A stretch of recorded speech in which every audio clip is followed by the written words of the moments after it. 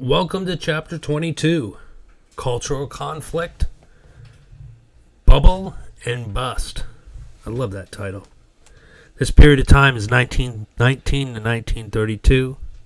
Basically, guys, the 1920s for the most part. Post-World War I, to the onset of the New Deal or Franklin Roosevelt's presidency. So let's get started. So the legacies of World War I are definitely conflicted. First, there's going to be an erosion of labor rights, where the American Federation of Labor will grow during World War I because of the need of industrial production for the war effort, not just to supply the American Expeditionary Force in the United States, but also Britain and the other allies. So labor, remember, the 8-hour workday and overtime was negotiated between the government and the unions to make sure that the industrial production was done. And again, that was for military purposes. At the end of the war, you have 3 to 4 million men coming back looking for work. Well, guess what? There was a huge increase in the workforce with not enough jobs to fill them. So there was a major problem here. And because of that, companies that are going to transition from a wartime economy to a post-war economy, they're not going to have as many orders as they did for the war effort. So they're going to cut wages. That was the way things were back then. If business went down, they either lay off or even worse, cut wages. There were no minimum wages or anything like that. So what would happen is workers would go on strike because their wages were being cut and they're asking them to work longer hours for less pay. So Massachusetts Governor Calvin Coolidge won the support for opposing strikes, but that was with the Boston Police Department. It was always understood during this time, 1919, 1918, 1919, that public employees should never strike. The whole idea of public employees having unions won't happen for a very long time, not until the 50s and 60s. So the Boston Police Department force went on strike.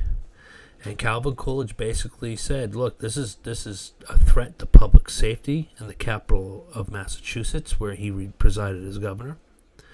If you don't get back to work, I'm going to see to it that all of you are fired. And they didn't go back to work, and Calvin Coolidge facilitated the firing of all those police officers. And none of them ever were hired back. Now, the one thing that Calvin Coolidge did do, though, he did help some of these officers, former officers, find jobs in state government and other ways. It's not like he walked away from them like, haha. But he did set the point that you should not strike on public safety.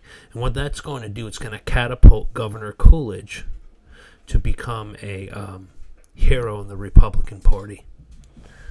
So opposing strikes, again, if you look at the Boston Post newspaper in the bottom, police vote to strike tonight, walkout at 5:45.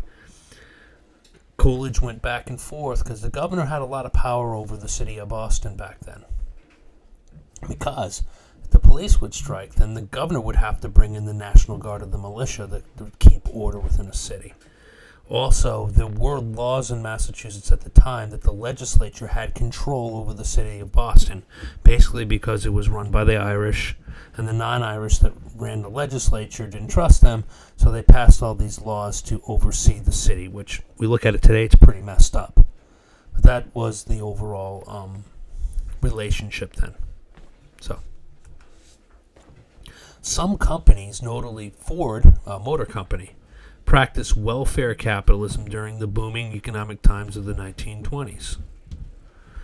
And what that meant is that the company would take care of families' needs in order, when they worked with the company. In other words, there were certain things that the company would do for the welfare of the family, such as health insurance, such as life insurance and taking care of families if something happened to those that work for the company.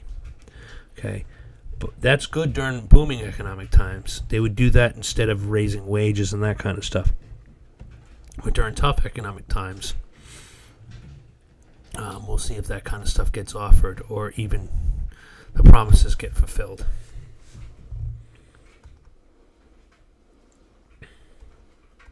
The Red Scare.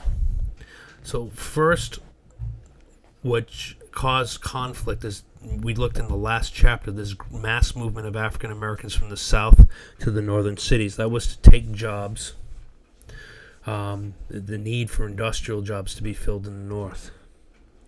In that red summer of 1919, there were race riots in many northern cities. 120 died in these race riots by September 1919, and blacks competed with northern whites for jobs and housing.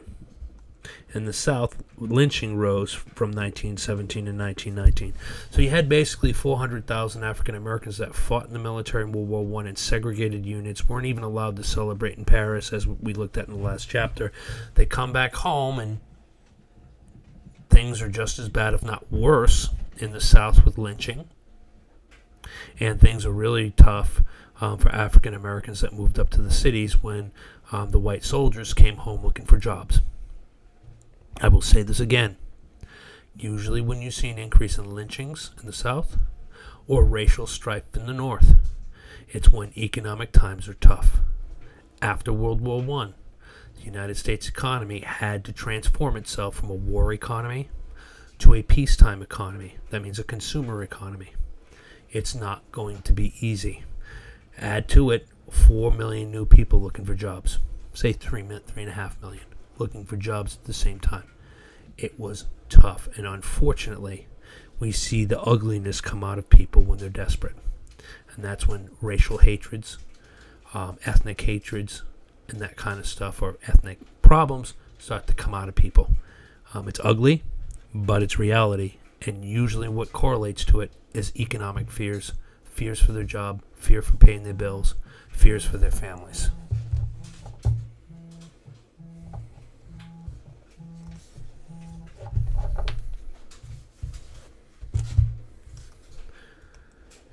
Unions were often associated with radicalism and socialism. Okay? So, unions, any kind of strife, any type of disorder in a society, what happened after World War I, people would start pointing to socialism, radicalism, and then when it comes to this whole Red Scare idea, communism. Many new immigrants had socialist views. Why? Socialism said, look, you're going to work hard, you're going to be put where you need to work, and you're going to have a fair shake like everyone else. Capitalism to them seems unfair. And if you're an immigrant and you're on the out, you're not, on the in crowd, in a capitalist society, you could be shut out of the free market just because of your ethnicity or potentially your race. That's always a potential thing in a free market. So the socialist views, they saw, hey, government power and other things would make things fair for everyone. So just understand why an immigrant may have socialist views. Also understand many of these immigrants came from socialist economies and socialist countries in Europe. The birthplace of socialism is in 19th century Europe, as we talked about, that came here and influenced the progressive era. Or the progressives, not the era. The progressives themselves, which became known as the progressive era. The Bolshevik Revolution in Russia frightened many Americans. The Bolsheviks were extreme socialists that wanted government ownership of the economy, which we today call communism, that followed the writings of the 19th century philosopher Karl Marx and Engels in the Communist Manifesto. A. Mitchell Palmer was the Attorney General of the United States. In this first Red Scare, after a bomb explosion at his house, Palmer cracked down on radical organizations. This is known as the Palmer Raids, where over 6,000 people were arrested. Suspicion of being communists, Reds, anarchists, radicals, and that kind of stuff. And what agency is born in the Palmer Raids is the Federal Bureau of Investigation, which is created to investigate these people and these types of things, to look for subversion and to look at these radical organizations and arrest these people and get them out of American society. Now we come to the infamous Sacco and Vanzetti trial and aftermath. They are two Italian immigrants who were accused of murder. Eventually, they were sentenced to death in 1927. Were they guilty? Were they innocent? It's still heavily debated today, although most agree they did not get a fair trial because they were Italian immigrants, and the prosecution said, well, they must be guilty because they were probably anarchists. Well, I don't know if that gets you to get involved in a armed robbery and murder someone. We'll look at Sacco and Vanzetti a little bit more in class for sure. We'll look at the case. We'll look at what happened, and we'll discuss it. Well, so we have the 1920s. This era is called, where President, or then candidate Harding, called for a return to normalcy. What is that? Limited government as opposed to the progressive era. And staying out of European affairs. That's the rejection of the Treaty of Versailles. That's basically what this normalcy thing is. This is going to be the 1920s. Republican ideals for the most part. Limit government, lower taxes, less spending, less regulation. Stay out of European affairs. Anti-Wilsonianism. Rejection of that Treaty of Versailles, the League of Nations. And that engagement with the world on that scale. To say that the 1920s Republicans were isolationists, I think, is a little too elementary. We'll look at that. There's some very important agreements on the international stage that did happen during the 1920s that could refute that the Republicans were isolationists. Women in politics, you have the Shepherd-Downey Federal Maternity and Infancy Act. Was provided federal funds for education programs and clinics. This is one of the first pieces of federal legislation that gave some sort of federal funds for people. Usually this was just a state function. It did help improve health care for the poor. It's the first time Congress allotted money to states for social welfare programs. And what they would do is they allot money for states and have the states administer it. This model will be used for Medicaid. This will be used for educational funds. Many ways how the federal government pays for types of programs for individuals is what they call block grants or block money sent to states. Then the states will determine how to administer it with minimum requirements. And the states have the option to add on to that if they choose to. That's the Medicaid model. There's a certain amount of money the federal government gives towards Medicaid. Then a state can decide to do more or less. Like Massachusetts is pretty generous with its Mass Health program. They take the federal requirement of Medicaid, and Massachusetts over the years has expanded Mass Health much more than the requirement of Medicaid. That's probably why it's over 40% of our state budget. That's another discussion, so we'll move on from there. Theme during the 1930s forward will be Congress allotting money to states for social welfare programs. Just understand that the seed for this was planted when Harding was president in the early 20s. Okay? So keep that in mind. Also, the Equal Rights Amendment will be introduced then. It won't be finally disposed of until the 1970s. It was proposed by Alice Paul in the 1920s. There she is on the right. It was not ratified by Congress until the 1970s, 50 years later, and then it failed to get the 3/4 ratification from the states. I think it was short by 2, maybe even 1. It was pretty close. There were women that came out against it saying, look, you can't put negative rights in the Constitution. The way it was written, they didn't think it was fair overall or something of that sort. Then you have the Women's International League for Peace and Freedom, led by Jane Addams and others, that criticized imperialism imperialism and militarism. Okay? Imperialism was unfair to those from those countries. They should have that self-determination that Woodrow Wilson talked about in his 14 points and tried to put into the Treaty of Versailles. And against militarism. That militarism is just going to lead to more wars. We should be cutting down on the size of our militaries, and if you don't have it, you won't use it. So that was the idea of this Women's International League for Peace and Freedom. Republicans in business. Harding will win the presidency in 1920 in a landslide. He appoints Herbert Hoover, who's at the head of the Food Administration, the most popular politician in America, I guess, outside of Harding, okay, as Commerce Secretary. That commerce means business. Secretary of Commerce is business and business relations. And Hoover believed in what this idea of the associated state, where there was cooperation between the government and business leaders to achieve economic stability. And that model is pretty much still there now for the most part, on differing degrees depending on the president and depending on how they think, how heavy a hand government should or shouldn't have in the economy. But what's going to define Harding's presidency is the Teapot Dome scandal. There's Teapot Dome right there on the right, the area there. Secretary of Interior Albert Fall leased government land to private companies in exchange for $300,000 in bribes. Today, that's like $2 million. Albert Fall was the fall guy. How many of you heard that term? The fall guy. He took blame for all of it, that all the money went to him.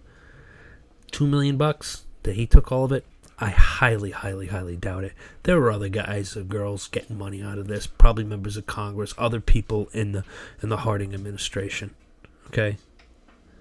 And this area, Teapot Dome, had oil. Okay? You'd be able to drill for oil and other things. So that was basically the epitome of the Harding administration, except for his vice president, who's going to become president, by the way, Calvin Coolidge. There was some really dirty characters. They called his cabinet, his unofficial cabinet, the Ohio Gang. They were not the most, let's just say, trustworthy people to be put into public trust. Well, Warren Harding, is going to have a massive, massive heart attack in a hotel room in San Francisco when he's on the road. Previous to that, it was known that he probably wasn't in the best cardiac shape, but he kept going. He insisted on keeping on going. Well, he ended up dying on the road.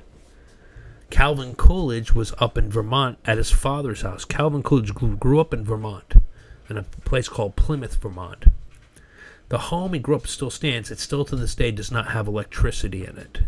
The photo there's him at his house being sworn in by his dad, who was a justice of the peace for president, when they learned that President Harding died. It was reverse here. Grew up in Vermont, but went to school at Amherst College in Amherst. Settled in Northampton, Massachusetts. Studied under a lawyer to become a lawyer. You didn't have to go to law school back then. It's probably the way it should be now. If any of you have family members that teach at law schools, no offense. And he stayed in Northampton. He was elected to the school committee. He was elected an alderman or a city councilor. I don't know if he was elected mayor. Maybe mayor. If not, he might have lost that. He was elected state representative, then state senator, then lieutenant governor, then governor of Massachusetts, then vice president and president, all in the span, I think, of 24 years. That sounds about right to me, about 24 years. Not that long of a time. He's kind of like the forgotten Massachusetts president. We talk about Massachusetts presidents. It's like, oh, yeah, John F. Kennedy and John Adams. But, hey, what about Calvin Coolidge? So, but he was up in Plymouth, Vermont, visiting his dad when they got the call to a phone at the store down the street that his father owned or used to own, and that the president had died. And so that evening, it was around 2:30 in the morning, I think it was, or something, his father, who was a justice of the peace, swore him in as president of the United States.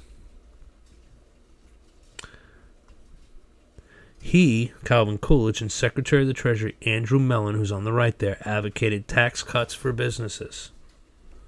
Now, let's talk about this for a second.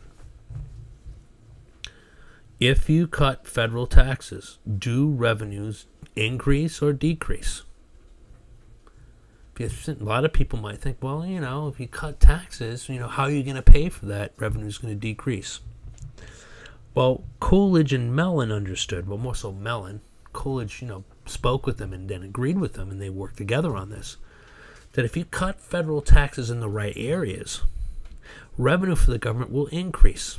And that's exactly what's going to happen in the 1920s. The type of tax cuts that they did, that means the cut of rates, tax rates, your top rate, your middle rate, your lower rates, your tax rates on certain aspects of business were cut in a series of cuts in different times and waves, and were monitored with the goal of spurring economic growth, which in turn would increase governmental revenues. At the same time, Coolidge worked with a former colonel. He met a couple times a week. I forgot his name. And they sat there and found ways they could trim the federal budget at the same time. So tax cuts plus spending cuts almost wiped out the cost from the recession and the cost of World War I, and brought the national debt down to under $1 billion while Coolidge was president, up until about 1924-25. The reason I'm saying this, they were able to do that. They were able to cut taxes that increased revenue because it was done in a strategic way. And at the same time, they were able to cut spending at the federal level. And it worked. But here's the kicker, guys. There were barely any social welfare programs at the time. There were no entitlements. There was no welfare. There was no Social Security. There was no Medicare. There wasn't a Veterans Administration. There wasn't all the kinds of things we have today. Unemployment benefits. It's very hard to do that today. So, just so you understand, that was Mellon's plan. Targeted tax cuts that increase governmental revenue. Then Coolidge on his side would find where can you have savings. It came down to what he served for food in the White House, because the president's salary paid for state dinners back then. He changed dinners from these fancy French cuisines to bologna sandwiches and meatloaf dinners to save money. And he would sit there himself and do it. Now, mind you, the White House staff loved the guy because he was very hands-on. He went and made his own food down there. You're talking about, if you want to think about a cheap Yankee, somebody that took care of himself and was very frugal, this was Calvin Coolidge. Calvin Coolidge didn't own a house until after he was president. He and his wife always rented half of a house in Northampton their whole life. He didn't buy a house, and he bought it out of necessity because everybody wanted to go see the former president. He bought it after he was president. And tragically, he died young. He died of heart failure before he was 60 years old. He died just before Franklin Roosevelt was inaugurated in 1933. But I know a lot about Coolidge because I was always curious, well, what about the other Massachusetts president of the 20th century? And it was Calvin Coolidge, and it was during the 1920s. He did a lot of important things. You might not agree with what he did, but a lot of the things he did still stand today, like tax cuts, increasing revenue. It worked under John F. Kennedy and his tax cuts of 1962. It also worked under Ronald Reagan under his tax cuts of 1981.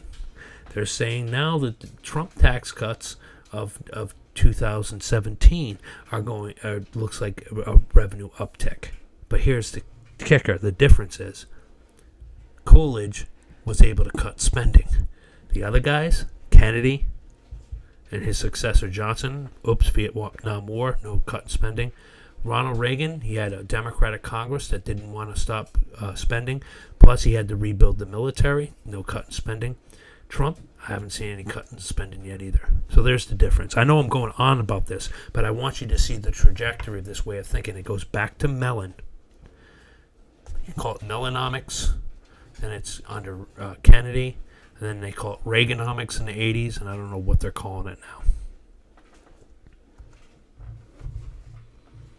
So dollar diplomacy, we discussed this in theory when we looked at the Roosevelt corollary. It began under Taft's administration, where it advocated U.S. banks providing loans to foreign countries.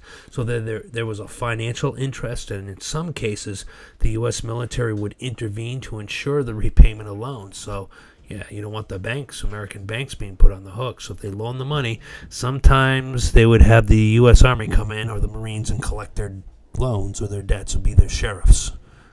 Kind of pretty heady stuff there. Oh, you don't pay? We're going to send the U.S. Marines. Yeah, they probably will cough it up.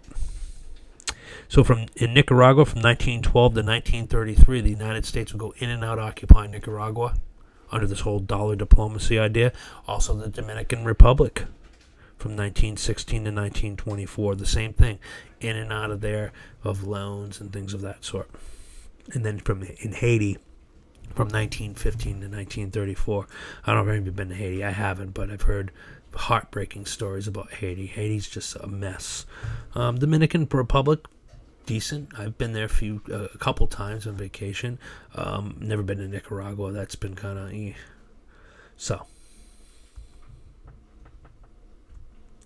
Culture wars in the 1920s. First is Prohibition. Is the 18th Amendment. It passed in part due to anti-German sentiments during World War I. German beer. Yeah. The law was often broken. Speakeasies are not adequately enforced. Also, it goes back to the temperance movement, guys, where the refrain from the use of alcohol, that alcohol was a real problem with a lot of families, where men would, blow their paycheck in the saloon on the weekends and go home and abuse their families and beat their wives and all these different horror stories. Prohibition was able to pass once the progressive income tax was passed, because then the federal government wasn't relying upon the excise taxes. Okay, the law was there, but it was broken routinely. It was not adequately enforced. A lot of police looked the other way. A lot of police were paid off. Cops didn't get paid much back then. I'm not going at cops because I could see it. You're paid as a cop. You're not making a lot of money. You have the lure of all this money. There's all this money from illegal speakeasies and stuff. You just look the other way. It's not right, but it happened. And certain areas, they just didn't enforce it. Like, yeah, whatever. Because of this, organized crime is going to grow in the United States and get a foothold. Speakeasies, they call rum running, or whatever you want to call it, moonshining, whatever it is going to get organized crime really going. Also, an evolution in the schools. The Scopes monkey trial was a conflict between science and religious fundamentalism. Scopes was supported by the ACLU and defended by Clarence Darrow. Okay, and supporting the state of Tennessee was former presidential candidate William Jennings Bryan. So what's the conflict? Do you teach evolution in schools? Right from the Bible. Or do you, not evolution, the original, the creation story in schools. I'm sorry, evolution's with Darwin. Why am I even saying that? The evolution of human beings, Charles Darwin's theory of evolution. Or do you teach creationism? Do you teach the story that Genesis and the Christian Western Bible describes as the beginning of mankind? Well, in Tennessee was a law that said that's what you teach. You teach what the Bible says, not what some scientist said in his theory, which is Charles Darwin. Well, Scopes was encouraged by the ACLU to violate that law in order to have this trial. And it did happen in Tennessee, in a small town. Some people believe it was done on purpose because the town needed business and money. I don't know about that. But that was actually said to me by one of our students that came from another school district. Maybe that's the case. It was a big deal. The trial was recorded on the radio, and transcripts of it were in the newspapers throughout the country. The Scopes lost. He had to pay a little fine and couldn't do it anymore. And because of that, our science curriculum in the United States was basically decimated until the 1950s, until Sputnik, when, oh no, the Soviets have a satellite and we don't, they're ahead of us in science. Well, yeah, if you reject the fundamentals of science, you're probably going to be behind on it. So, this is my 2 cents, nothing political, just an observation. So this culture wars here, you're not supposed to drink, you're supposed to teach the Bible's account of creation of the human race. And other people are like, yeah, what about science there? So this whole conflict between faith and reason. Also, nativism in the 1920s. Again, surprise, surprise, early in the 1920s as the economy was turning around, what you're going to have when the economy's rough and it's taking a while to come back, people are going to blame others for their problems. The new immigrants coming in were often Catholic and Jewish from Southern and Eastern Europe. There was also a gentleman's agreement at the turn of the century with Teddy Roosevelt. Japan agreed to limit Japanese immigration. In 1921, there was the Emergency Quota Act that restricted European immigration. Now, the book will make it look like that people didn't want Europeans in the country. Some didn't. But let's look at some numbers. World War I, after World War I, most of Europe was a disaster. So many countries that were countries were no longer countries. There was a lot of confusion, misplacement. A lot of these countries are going to totalitarianism, extreme socialism, like Germany eventually will become Nazi. Italy will become fascist.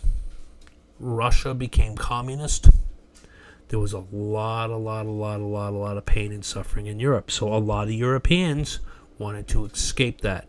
So they looked to the United States. Well, look to the United States.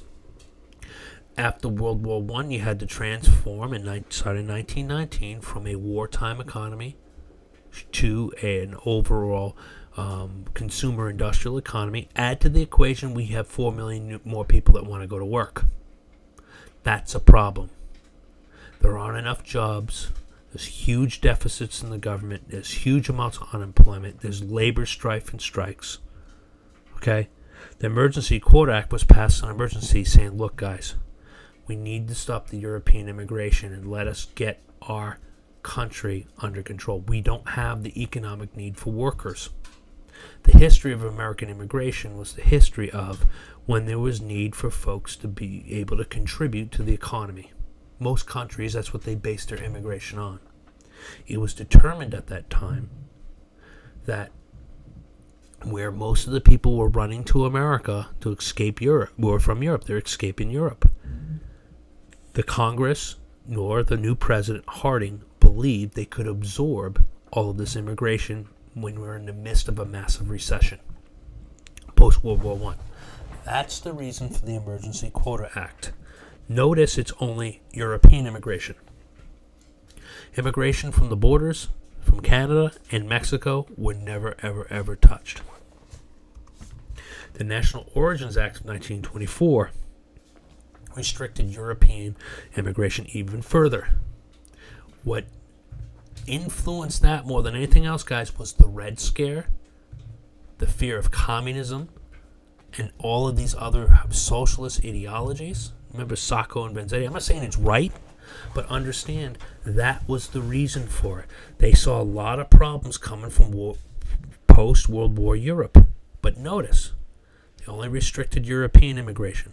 They did not restrict immigration from Mexico, the Americas, or Canada. Okay? Because they looked at Europe as where the massive amounts of people would come. And they believed still in 1924 the economy could not absorb it. The economy was just starting to boom. 1923 into 24. Okay? Actually, maybe late 22. But it takes a while. It's starting to boom. So there was the calculation. They didn't want that to mess up. The other calculation is that they didn't want some of these socialists and communists and all this other stuff coming into the country. It was a fear, maybe not a legitimate fear, but it was a real fear. So I just want you to keep that in mind, because sometimes when you read textbooks, they'll say that these restricted immigration acts were somehow racist or ethnically charged. Maybe some of it, but it's more about numbers, the economy, and political concerns, because Europe was still a mess. Europe was still a mess in the 1920s. Absolutely, for sure. You had some really scary things happening, particularly in Italy. You have civil wars. You have all kinds of stuff going on in Europe. A lot of displacement, and people saw that if you let that immigration come in, you're going to be bringing that chaos and confusion into the United States that's still trying to recover its economy and transition its economy from the First World War.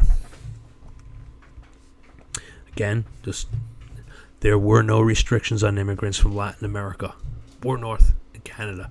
Not many people from Canada was coming to the United States. Some French Canadians. Okay, so I just want you to put that in perspective, because today in politics people will try to say, oh, our immigration laws were racist. They are now, and this, that, and everything else. The history of immigration in the United States is, can we absorb the numbers? There's an argument right now. Can we absorb not only the illegal immigration that's been coming to the United States, can we absorb legal immigration? You could fall on either side or whatever side of that. But it's usually about what's best for the country, should be, I guess, and what's best for the economy. If you look at different times in history, the United States has slowed down immigration at certain times. They would have a pause.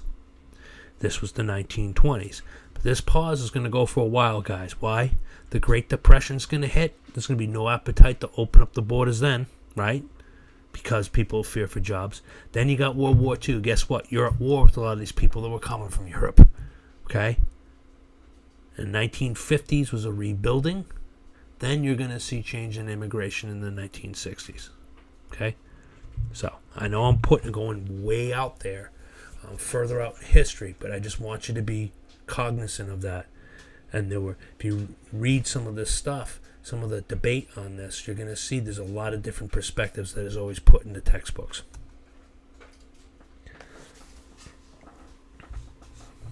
So here's the immigration. From 1881 to 1890, most of your immigration came from North and Western Europe. As the turn of the century came, a little bit more, and came from South and Eastern Europe. From 1901 to 1910, it was more than 3/4. Then it started to tick back, where most of your immigration from Europe came from Northern and Western Europe. This is trying to show that, you look at Southern Europe in particular, that these people didn't tend to be, I guess, as pearly white as those from North and Western Europe. That may be the case. There were other things going on during the 20s and the 30s that had a lot to do with that. What textbooks are going to try to say is that people wanted to shut out Catholics and Jews. Maybe some people wanted to do that.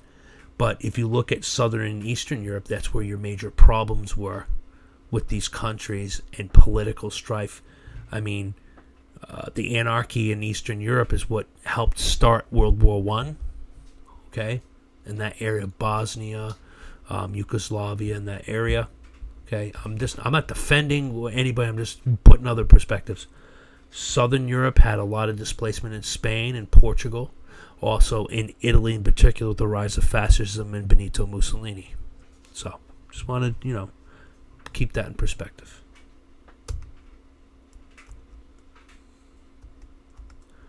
The national Klan is going to reemerge. Again, tough economic times, tough political times. The Klan and hate groups and stuff will emerge. The Birth of a Nation in 1915 glorified the KKK, and it's resurged in the 1920s. As I said, Woodrow Wilson had a screening of this film in the White House. One of the reasons I don't like Woodrow Wilson. It has nothing to do with his politics. Yeah, he made mistakes, he did some good things, but guess what? The guy was a hardcore racist. I'm all set. In addition to targeting blacks, the new Klan targeted Catholics, Jews, and immigrants, or non-WASPs. Okay? Let's back up. Before the election of 1928, they basically, they basically controlled the 1924 Democratic National Convention in New Jersey, known as the Klan Bake. not a clam bake, the clan bake. They did not want an anti-lynching statement put into the Democratic Party platform. So they basically controlled that convention to make sure it didn't happen. The Klan, in its history, has always been part of, and don't take this wrong way, but it's been part of the Democratic Party apparatus then. So when they were concerned about anti-lynching, here they come to make sure it doesn't go on the Democratic Party platform. The Democrats had a lot of problems since Reconstruction and going all the way up into the 20s and 30s, and problems with the Klan. Okay? So they're going to become very powerful in the 20s, and then as the economy gets better and stuff, they're going to disappear again. The election of 1928, the Democrats nominated Governor Al Smith, the first Catholic presidential nominee. Some of you would say, well, if you look in the past, the last bullet point that the Klan targeted blacks, Jews, and Catholics and all that. This was a bitter nomination fight, and by 1928, the Klan is starting to kind of go back into the shadows again because the economy is really good. There's not concerns about, African Americans threatening the electorate, all that kind of stuff. Okay? Al Smith is the governor of New York. It's going to be a pretty tough nomination fight. He's going to win it. The thing is, some people say the Democrats let him have the nomination at the convention because they knew he was going to get killed, that he was going to lose to Herbert Hoover. Herbert Hoover at the time in 1928 was the most popular politician in America. If you had approval ratings, he would be the most popular in the country at the time. No one was beating Herbert Hoover. Calvin Coolidge decided very early in his second term he was not going to run for another term. 1927, I have it, the t-shirt, I do not choose to run. He wrote it on small pieces of paper, gave it to the press, smiled, and went back in the White House. He didn't talk about it. In the 1924 election, Calvin Coolidge lost his second son, Calvin Jr. He got an infection in his toe while playing tennis, and he died from it, his teenage son. He was never the same. He got reelected, but his heart was not in it after him. Don't get me wrong, he didn't pack it in. He worked hard in his second term. But Calvin Coolidge losing his son, Calvin Jr., really, really took the heart out of Calvin Coolidge, literally. It broke his heart, broke his wife's heart, Grace. So very early on, after the re-election, he said, I'm not running. So that set up Herbert Hoover. Smith was not going to beat him. A lot of people believe, put the Catholic up, he's the sacrificial lamb. I'm not sure if that's the case, but that's what happened, and now Smith got smoked. As I said, the Republicans nominated Herbert Hoover, who won overwhelmingly. So intellectual modernism. Harlem was in vogue with jazz music. It began in New Orleans, and then it seeped into Chicago, and more so in New York and Harlem.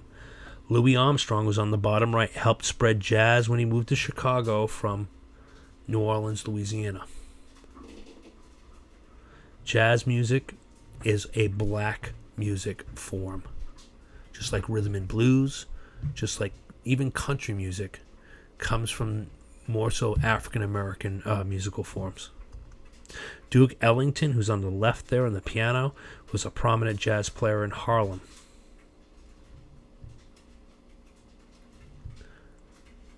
You can listen to their recordings, some of their original recordings, or other musicians later on playing some of their more famous works.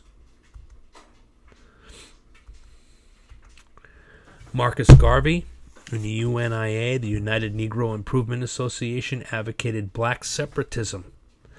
These ideas will be influential in the 1960s civil rights movement with someone like Malcolm X.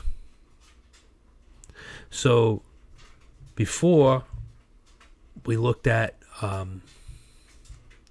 Du Bois, who was more about intellectualism, going to school, getting advanced degrees. That's going to advance African Americans. You had Booker T. Washington, who believed that learning trade or learning having a vocation will help with black equality. Well, Garvey wasn't very optimistic. He's like, man, I think you got to separate. You got to separate in your community from the white community, because the whites are never ever going to accept you as equals. It promoted a Back to Africa movement, which was, separatist again. And then Pan-Africanism, they hoped to unite all individuals of African descent. So Garvey believed the only way African Americans are going to have their true freedom and liberation is to separate from white society. Martin Luther King's going to reject that, and most of the civil rights leaders of the 50s and 60s will reject that. But there's still some today that believe that separatism in communities and stuff is better for African Americans. So, I mean, everybody's entitled to their opinions and their way of life. I tend to think differently, but that's easier for me as a white guy to say that. So I'll leave it there. So critiquing American life, you have the Lost Generation. They're writers of the 1920s that criticize consumerism in American culture. Similar to the Beat Generation that we'll look at in the 1950s. A lot of these writers went to Europe to get away from the United States. They're very critical of that consumerism, that people will lose in their ways, their morals, what is right, what is wrong, all for the almighty dollar. That the American way creates people to be fake because of consumerism and wanting to flash how rich they are or whatever it is. It shows people to be fake. Examples: Hemingway's A Farewell to Arms, Sinclair Lewis's Babbitt, and F. Scott Fitzgerald's The Great Gatsby. The Great Gatsby tends to be more famous of many of them. And that is, again, going to that whole fakeness of the rich and the powerful and putting forth the perception of having that type of clout. The post-war economy, you had rampant inflation in 1919 that we talked about, where many big businesses emerged to survive. Farmers were left out of much of the economic prosperity of the 1920s, and competition from European farmers drove the price of crops down. Okay, so post-World War I were terrible for farmers. Big businesses had to merge in order to survive. They would diversify. A lot of these corporations will diversify in different kinds of products to be able to keep up. Farmers would produce more in the hopes of making money, but it helped reduce prices of goods overall. Some of these problems that the farmers had in the 19th century are repeating itself in the 1920s. More and more money is going to this industrial boom, the automobile and other things. No need to send food to Europe. You have Europeans farming now, so the farmers are getting crushed again. Here's some of the consumer goods: vacuum cleaners, refrigerators, typewriters, right? You see that there. Advertising industry began to sell hope that you can have these things and have an easier life. Goods were purchased more on credit. You buy now, pay later. There's Model T, the automobile, one car for every 6 Americans. Highway construction increased drastically. Hotels, restaurants, and gas stations will increase. All these would be necessary for those on the move. You didn't have a lot of hotels and restaurants, obviously gas stations. Hotels, restaurants, and gas stations were created for the life of the automobile. Railroads were hurt big time. More Americans traveled by car on vacation. A third of Americans by 1929. Before that, it was by rail. So the railroads are going to get crushed by the automobile. Consumer culture in Hollywood, Southern California provided land, good weather, and a nice scenery. This whole vision of the flapper, more of an image than a reality. You see to the right, that would be a flapper. Shorter dresses and short hair. Before that, Victorian were very, very long dresses with layers and layers and layers, and super, super, super long hair that was tied up. A put up. And these women, they smoked, they danced, they drank. Huh? So that was a big, big, big, big change. So the coming of the Great Depression, more Americans bought stock in the 1920s, and how they bought stock is they bought on margin. You put a little money down to purchase a stock, sometimes 5 to 20%. So if a stock's worth $100, you put down $20, you borrow the rest. The idea is that that stock is just going to multiply. You'll easily pay it off and still make money. Well, that works when the stock market's going up. It does not work when it starts to go down. The stock market will go down pretty big. On October of 1929, farming, construction, and industries saw their production indoor prices plummet. When it crashed, it started roller coastering up and down, but it was not sustainable. Unemployment will soon reach 25%. Banks will close. Back then when the bank closed, you lost your money. Savings were not guaranteed.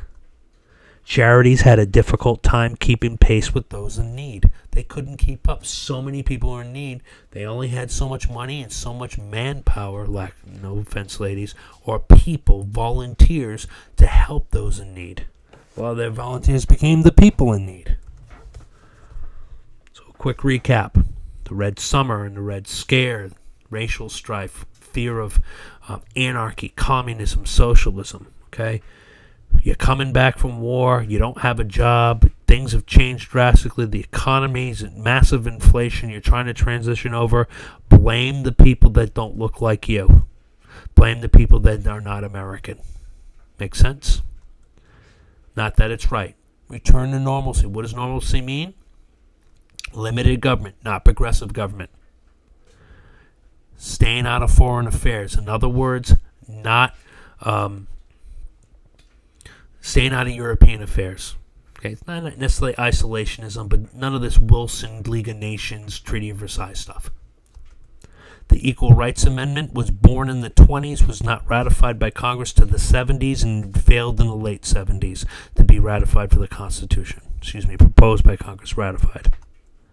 The Teapot Dome scandal defined the Harding presidency with the corruption of 300,000. Today would be 2 million to Albert Fall. The Fall guy said it all went to him. Yeah, I doubt it. Dollar diplomacy under Taft, and that would become the diplomacy of the 1920s, where the U.S. military will intervene in order to protect economic interest in loans given by banks to countries like Nicaragua, the Dominican Republic, and Haiti. The Natural Origins Act of 1924. The second of two acts. Again, I discussed other reasons why Congress wanted to do this. They wanted to stop the flow of immigration because they believed they couldn't absorb it, first for economic reasons, the second time in 1924, not just for economic reasons, but for political reasons. They were afraid of the strife that was going on in Europe would spill over into the United States. Maybe not a legitimate fear, but it was. The Harlem Renaissance. An explosion of art, literature, poetry, and music. I just scratched the surface with music. But Langston Hughes, the poet. We'll go a little bit more into the Harlem Renaissance stuff in class. Okay? Unbelievable stuff. Marcus Garvey, another civil rights leader. This individual was a separatist, believed in black separatism is the only way you're going to become free and liberated. That whites will never, ever, ever, ever condone civil rights for all. Big break from W.E.B. Du Bois, who talked about being highly educated, becoming integrated over time, or Booker T. Washington through vocation and bringing a trade to the table. The lost generation of people that had a real problem with American consumerism and capitalism thought that the human condition was being turned into some fake kind of thing over consumerism and over the desire to be rich and powerful or perceivably powerful. The impacts of the automobile on the economy and on culture. Hotels, restaurants, gas stations, that kind of stuff. New businesses, new economy, new way of thinking. Go on vacation in a car. So if you have any questions, again, when we go to the 1920s Please Act, I only scratched the surface. I didn't even get into baseball and sports and leisure. We'll get into some of that stuff. We'll look at more of that as we go along. So if you have any questions, please ask them. And I look forward to spending some more time on the 1920s. So for now, thank you, and until next time.